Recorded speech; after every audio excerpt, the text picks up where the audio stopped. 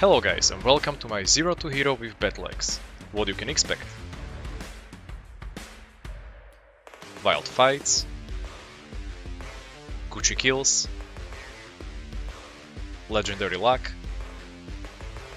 rating, killing rats, and highest profit ever.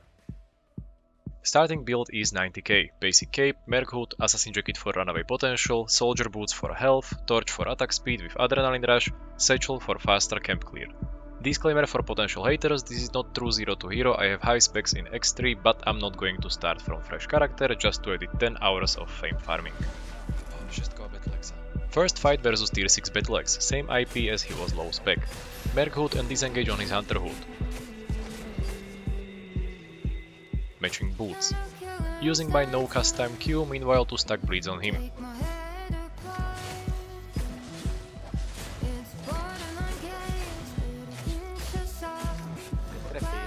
Assassin jacket for his mercenary jacket.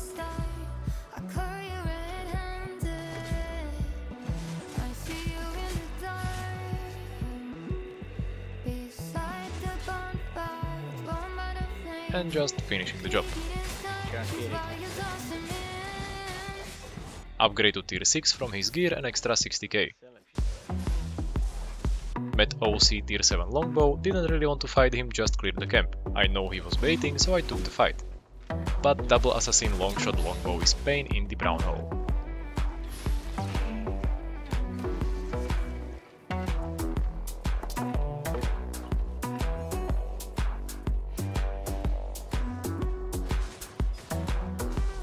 He missed this E, which was good, but I had weird need to cancel it anyway, which made my hood wasted.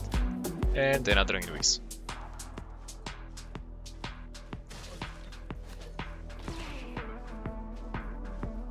Closed the gap, even I didn't have my merc hood ready, which was mistake, and I fully ate his E.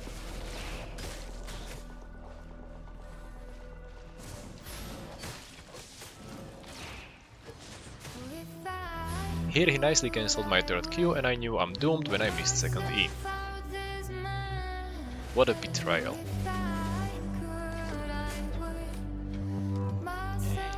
Failure, indignity, betrayal.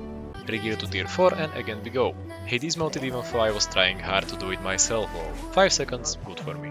But I managed to miss my E again, damn. At least I dodged his second one. Inferno shield for Brawl.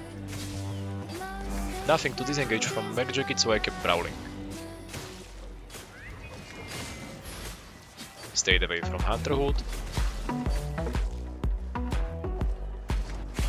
And just finished the job while he missed both of his E's.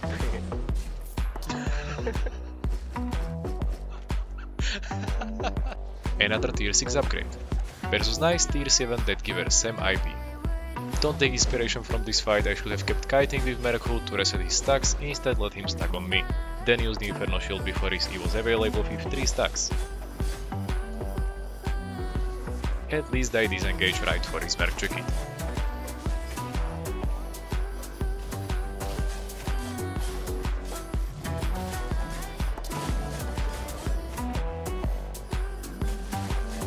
I managed to kill him but also dismounted tier 7 wildfire. Ran away, mount, grabbed the loot but died because of my terrible pathing. Fire, Charlie! Fire! Here we go again. Another tier for a start, let's get real this time. Nice chest for beginning, but even better legendary mist. Full of surprises. Like this tier 7 healer knocked on mob, lol.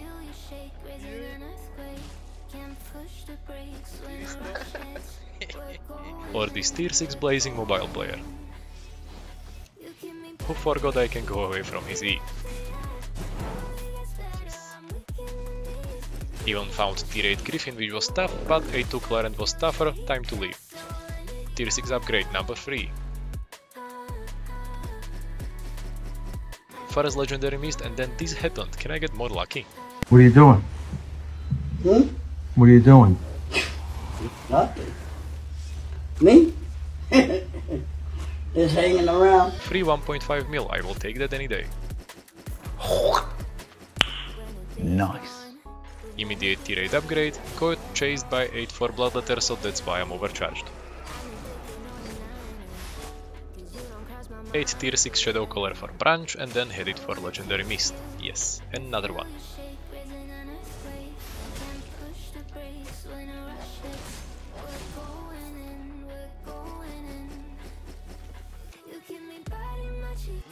Camps were terrible luck, but at least I found 2 big bosses and couple bigger mobs, netting me another 800k from loot and silver drops. Just look at it, 150k from big boss in silver. Dropped the loot, break the OC, revive Battleaxe and torch for half mil and moved on. I should really name this video Legendary Battleaxe. Loot luck was on my side.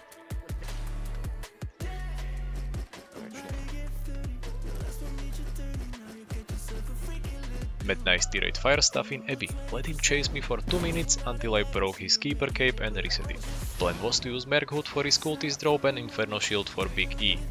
I don't know how his E missed though. Even pets are on my side. Didn't even need to interrupt his rope, they did it for me. Interrupted his E. Closed the gap with W and boots, triple Q, first E on spot, second E where he was running. Done.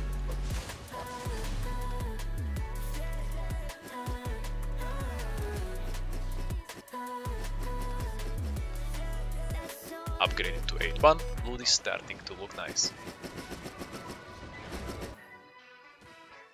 Found this nice tier 8 one-handed mace, but he wasn't really up to fight.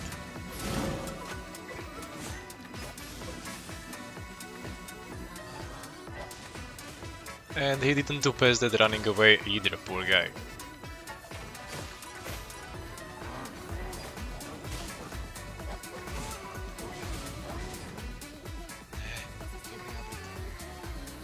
I nearly got ratted by tier 7 sleepcasters, but managed to take the loot and run. Then got myself my personal rating time. Tier 7 Battleaxe and tier 8 carving were fighting like there is no tomorrow, so I joined. Who would say no to 2.5 millions for free, yeah? Poor carving was even my fan, but he wasn't holding grudge. 5 minutes later, another rating time. Tier 7 crossbow and tier 8 Battleaxe. Goal is clear, kill the Battleaxe.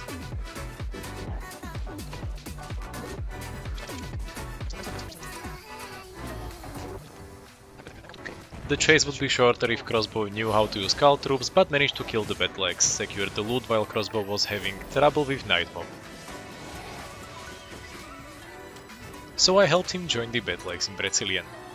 By the way, it's super great when playing Battleaxe on lower tier to have this W and assassin jacket, as if things go south you can run away pretty easily with this setup. Try it!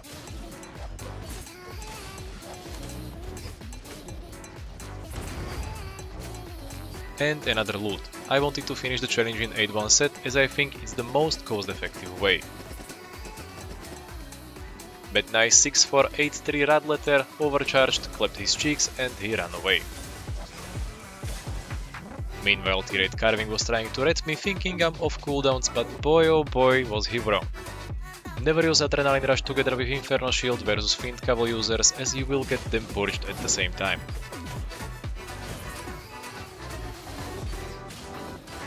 Puremist Battleaxe always easily wins versus carving on Ilstio in View Bravo, as you can see.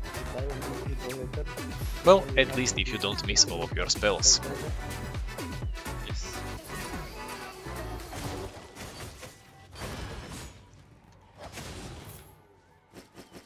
This is 6-3 overcharged carving. Missed my E, got hit by his W and E, used my inferno shield way too late. Paired it with adrenaline rush, so both got purged at the same time. Used boots as he had no purge and he used them too. Missed another E, that's 2 in a row. Finally hit E, but was late with merc hood and ate both his W and E without damage debuff.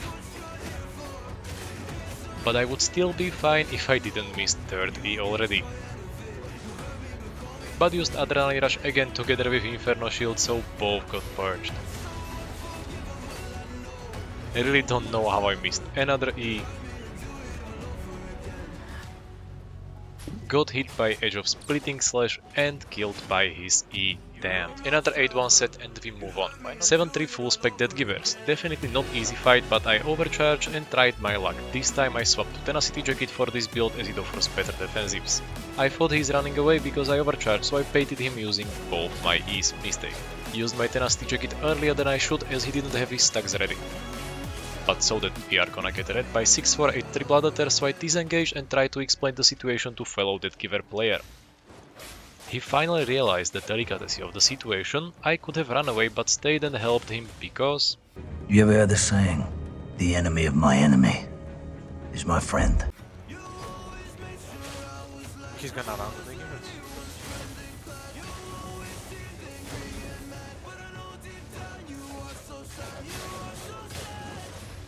The deathgivers unfortunately got killed. I tried to catch up with the Bloodletter, but well, you can't catch up with him.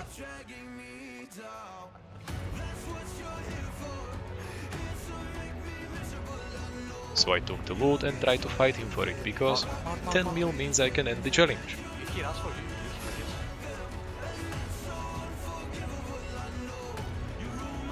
Well, I had to take the fight, but scared him way too easily. He tried to came back once more time, only to run away again.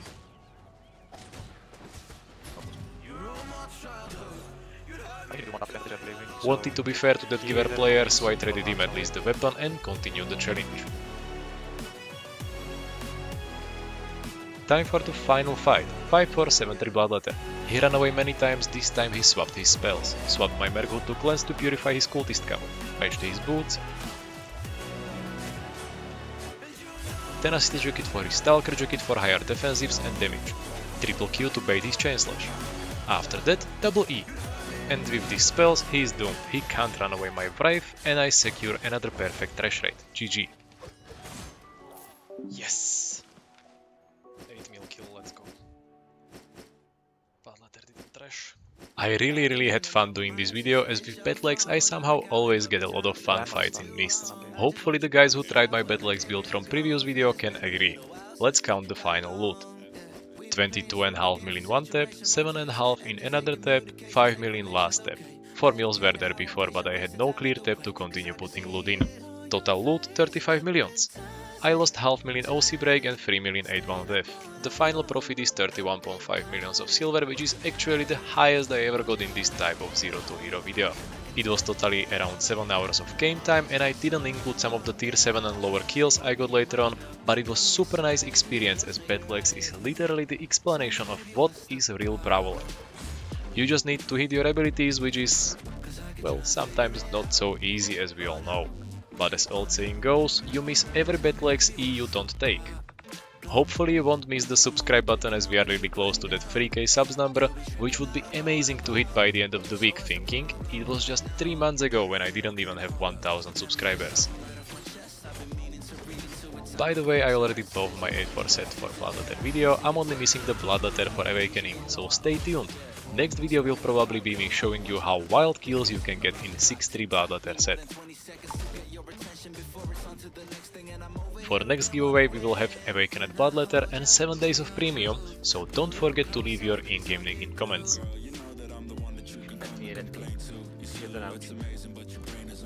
Also congrats for the giveaway winner, contact me in-game and also via Discord, read description on how to do it. What a ride. Thank you for spending your valuable time watching my videos, and see you soon. Your noob, Grindrr.